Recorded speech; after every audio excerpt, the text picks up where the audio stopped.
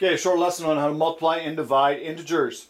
Simple rules when dealing with the signs is if the signs are the same,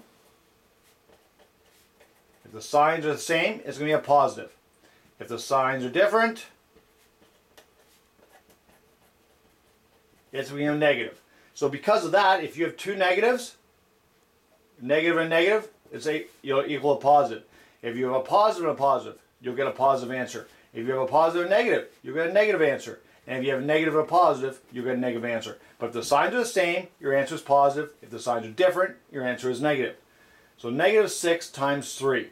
Signs are different. Negative 6, positive 3. Multiplying. So my answer is going to be a negative, and it's going to be negative 18 for 6 times 3.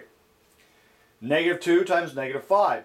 Both are negatives. The signs are the same. So my answer is going to be a positive, and then 2 times 5 is 10. So my answer is positive 10.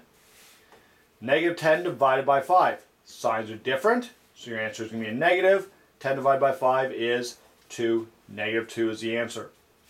Negative 20 divided by negative 4. Signs are the same. The answer is going to be a positive. 2 negatives makes a positive. 20 divided by 4 is 5.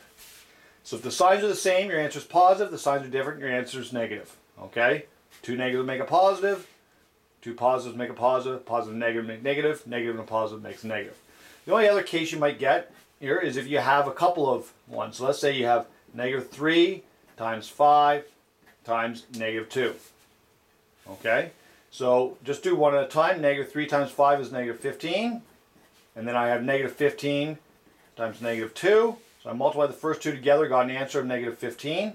Now I'm going to multiply the remaining parts. So negative 15 times negative 2 is 2 negatives make a positive, positive 30. Okay? Short little lesson on multiplying and dividing integers. Thank you very much.